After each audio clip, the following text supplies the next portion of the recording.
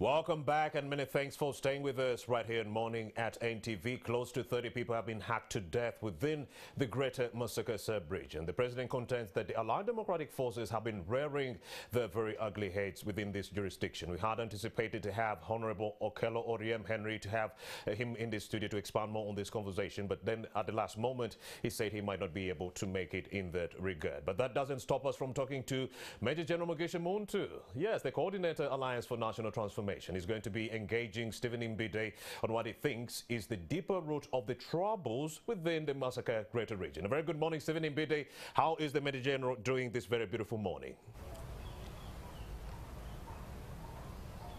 Stephen Mbide, you are live on Morning at NTV. How is Major General Mugisha Muntu doing this beautiful, fine Wednesday morning?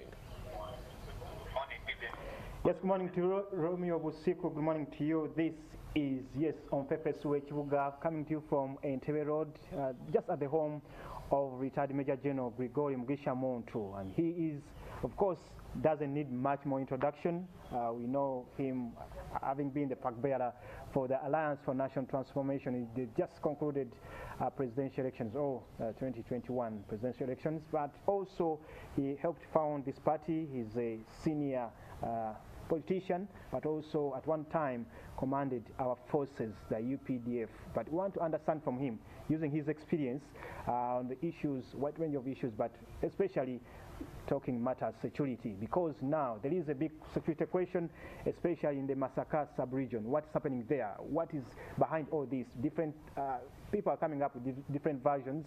Some people are saying those who are terrorists, and those who are arrested in that, whatever's happening there will be charged with terrorism. The president is also coming out on record saying that these are being funded or being supported by some politicians who are confusing them. But let me also engage Retired Major General Mugisha Muntu to help me understand what's happening in Masaka. Good morning to you, General. Good morning. And when you look at the situation in Masaka, Rengo, Kalungu, Bukoma, Simbi, Sembabuli, this is not the first time, but we see now over 26 people are on record who have been killed, others having injuries. What comes into your mind? What is happening in that region, Masaka? Well, it's unfortunate that so many people have been lost in a span of about 2-3 months. Our condolences go to those who have lost their loved ones. Again, as you've indicated, this is not the first time. It's another spike. The killings seem to be random.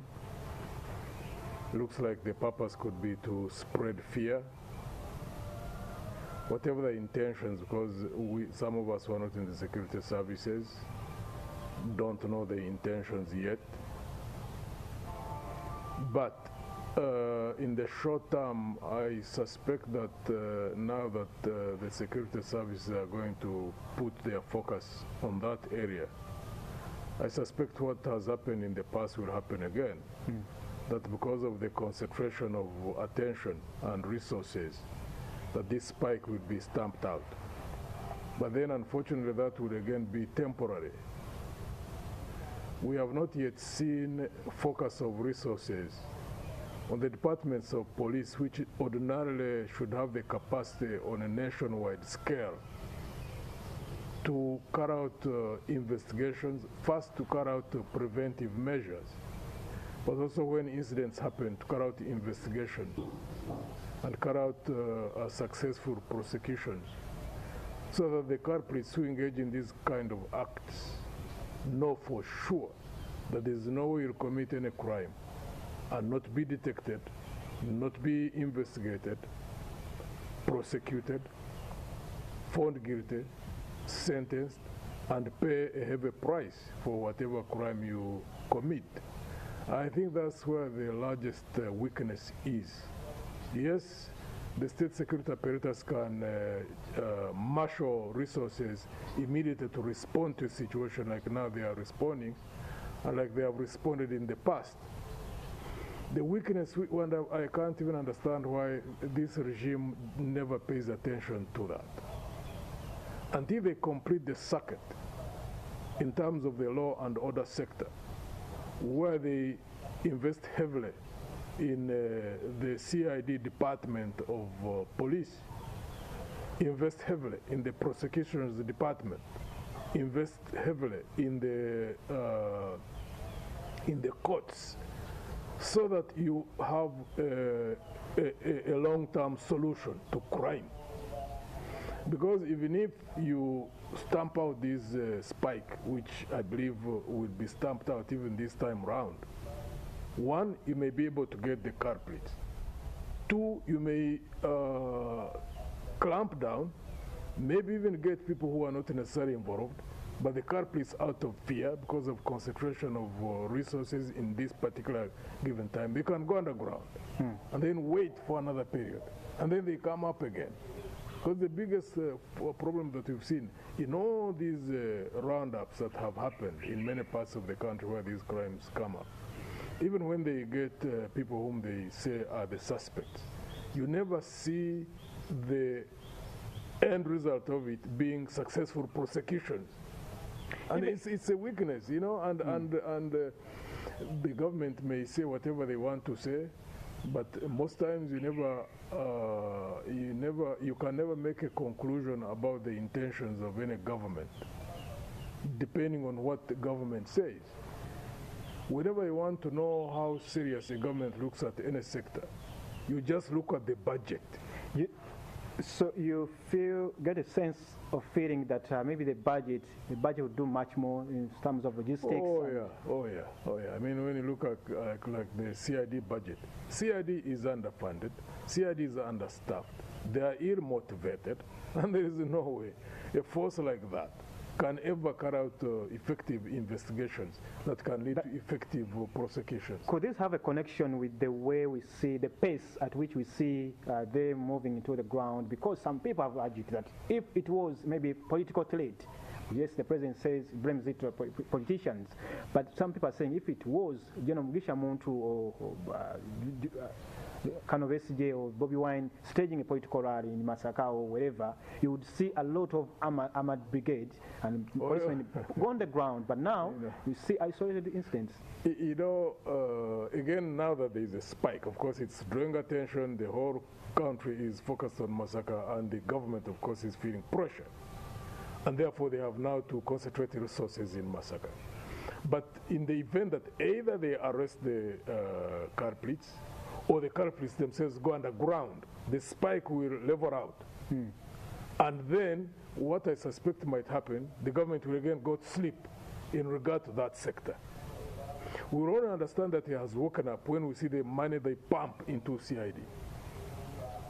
And in terms of capacity to investigate. And of course, it needs to be comprehensive in terms of morale of the first, right from the time of recruitment. CID is a department that needs to have the best, even the police services. And then remuneration. And then motivation. Also training. Equipment of all the requirements for investigating crimes sufficiently, and of course supervision. And once the department is sorted out of CID, is well equipped, well motivated, well staffed, then you also have to work on prosecutions, as I've indicated, and then the courts. Because even if you have a good investigation, if there is no good prosecution, the culprit will walk away.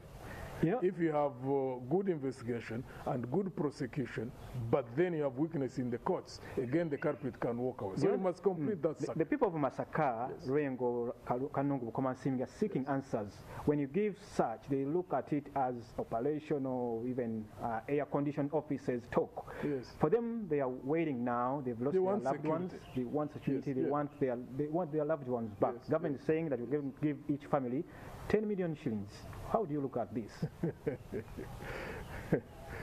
You know, this regime is good at knee-jerk reaction, and also making, you know, band-aid responses to situations. Because are they going to be giving that kind of money to every Ugandan who gets killed in the first place? Because if they are going to do that, then that means maybe it becomes policy. Would they have money to keep giving that kind of money to all the people who get killed, who get murdered? So how different is it now from the people who are being murdered in Masaka from those who get murdered in different parts of the country? Where is the difference? Because all of them are supposed to be secured. So that's just simply, I don't know whether it's politics, I don't know whether a way of diverting the pressure, which certainly would be onto them, that so many people, maybe 26, 27, 8, have died in a span of 3 months. The best thing would be for them to redirect resources within the police force, also put more resources into police force, but focus it on the CID department. Of course, the other department, the anti-terrorism unit as well, so that they are sufficiently funded, well equipped, well staffed, well motivated.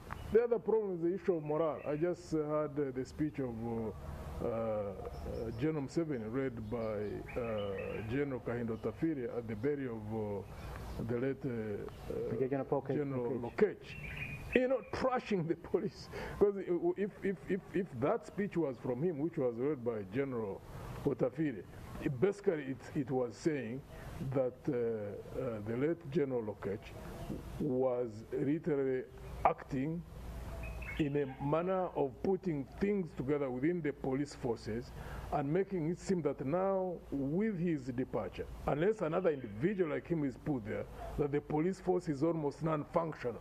Because he was talking about, for example, interpretation of information from the camera networks, saying that the police were playing cards until General Ketch went there. And basically saying that the police force is not...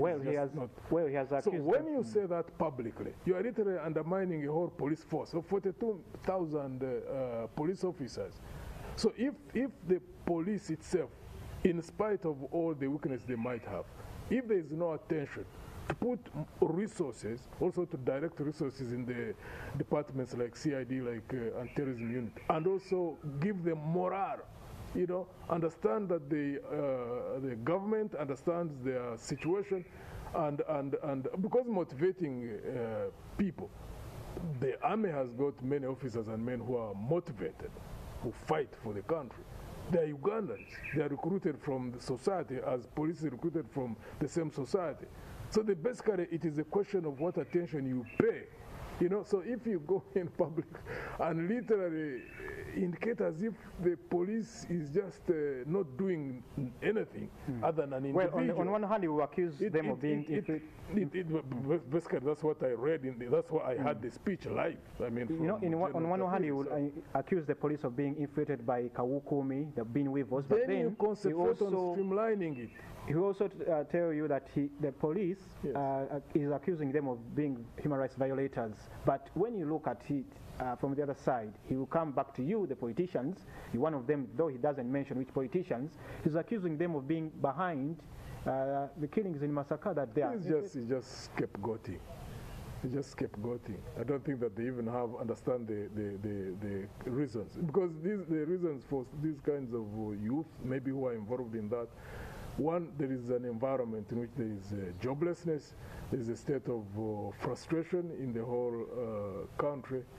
There is a problem within the economy, basically because of COVID.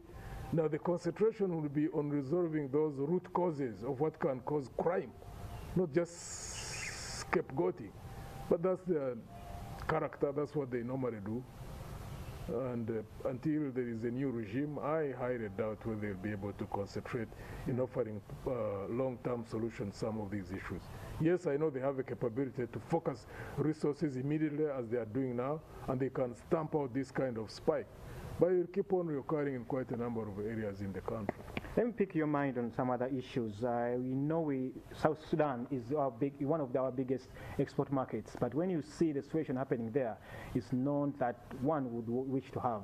Our traders heading to South Sudan, they are now, many of them are even the truck drivers are now staging a peaceful demonstration. They are saying the situation in South Sudan has to be resolved peacefully, and then the business operations continue. South Sudan, even the political leaders, some time back, they had the warring situation. Factions were fighting. How can the situation in South Sudan be handled so that trade and politics get along on the same line? My hope is that, I don't know what's happening in Kenya, Because Kenya and Uganda are critical in regard to South Sudan.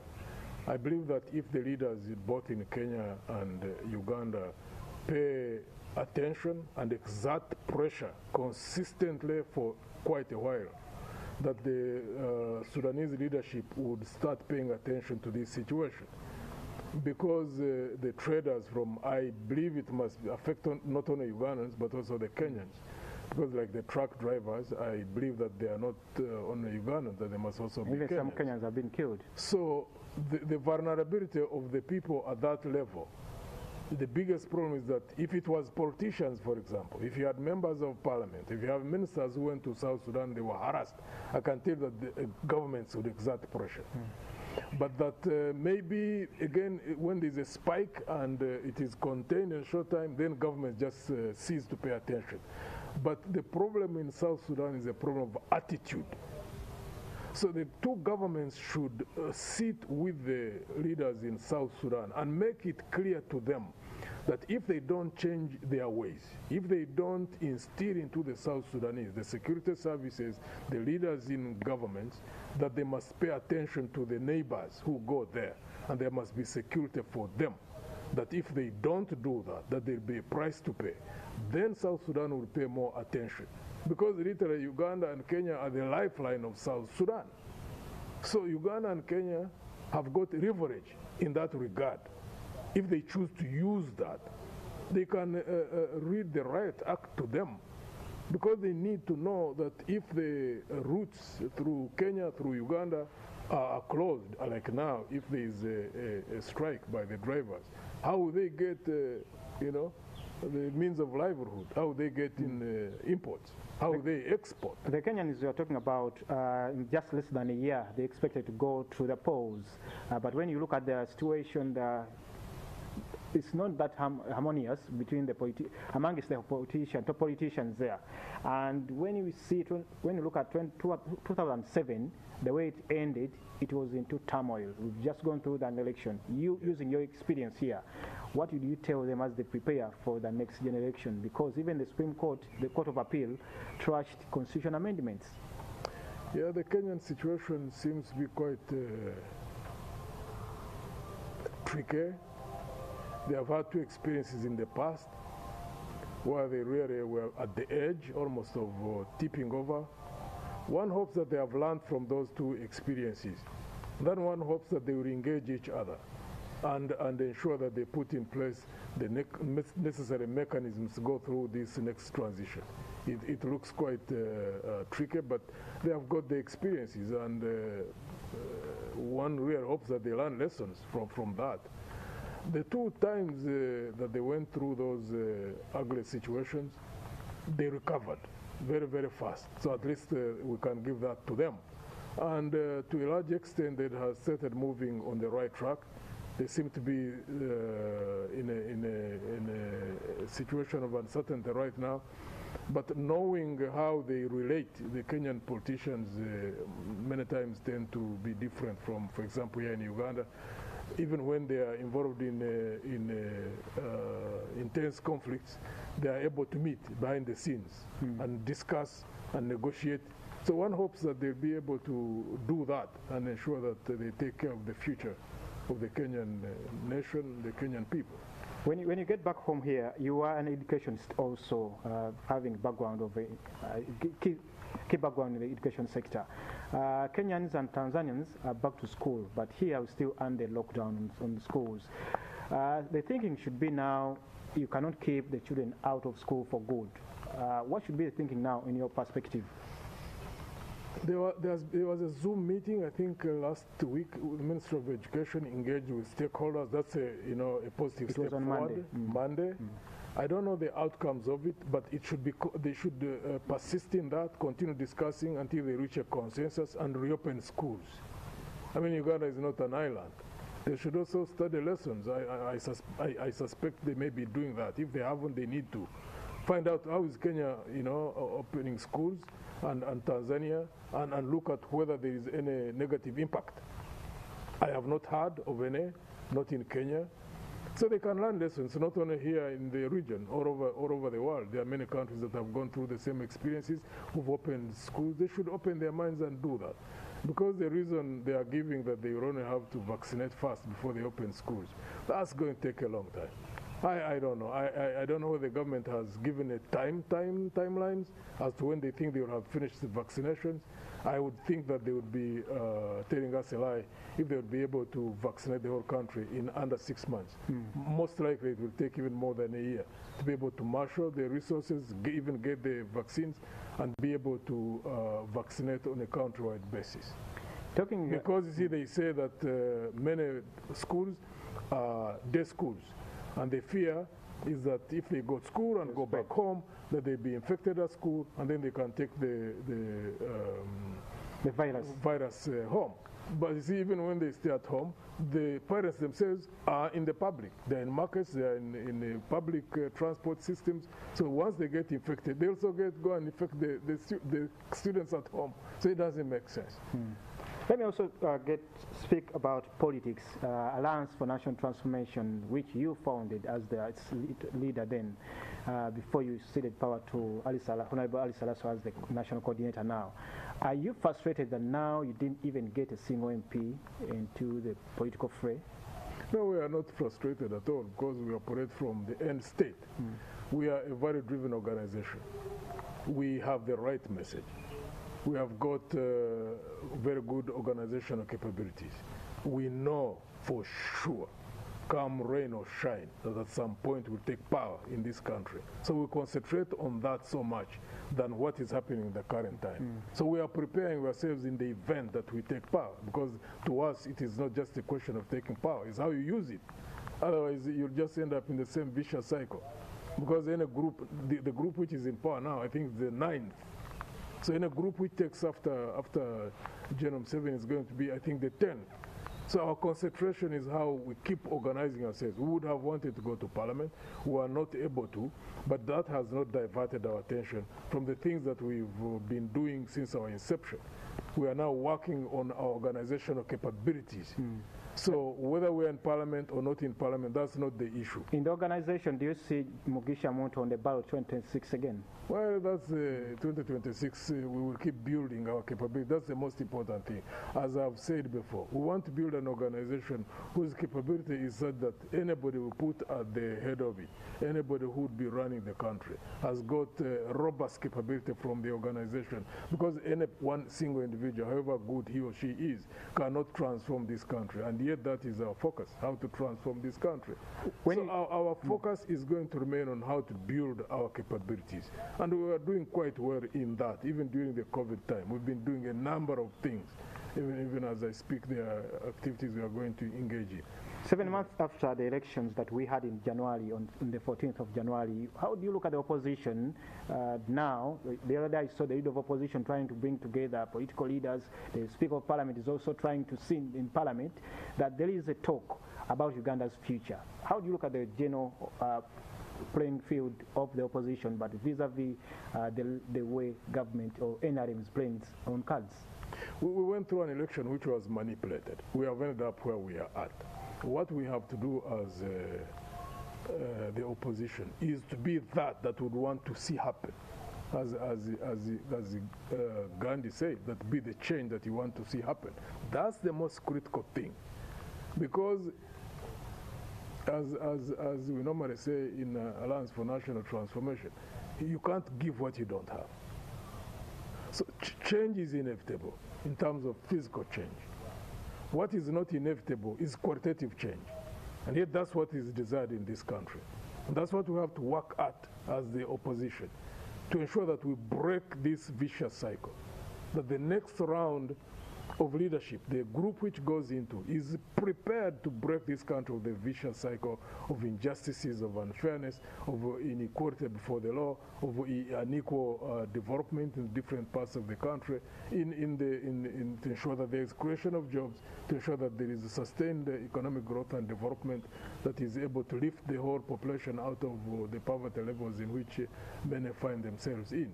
That can't happen by accident. It must come out of focused, consistent actions on the part of those who would be in power. And we have to prepare for that. It just can't happen. Yeah, and that's what we concentrate on in ANT. Thank you so much. Your last word to the viewers on whichever subject you want to pick yourself on. Many people seem to be frustrated when you listen to radios, you look in the news, media, social media. We should not be frustrated as a people.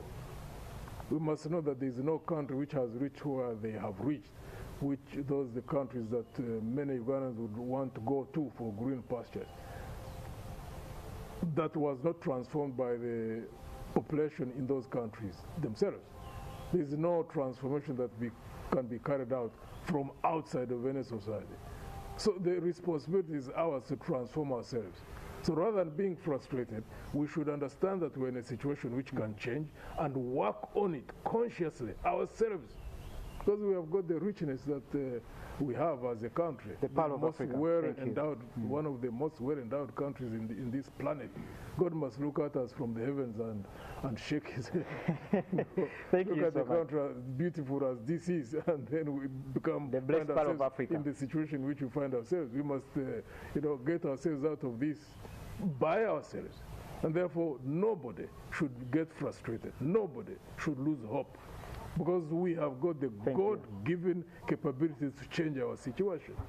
Thank you so much, Retired Major General Gregory Mugisha Muntu, of course, also for welcoming us into your beautiful home here along Entebbe Road. This is Stephen Mbide on Pepeswe Chibuga, now handing you back to Romeo Busiko, who is there in the studios. Take it over from me, my brother. Well, thank you very much, Stephen Mbide, for that.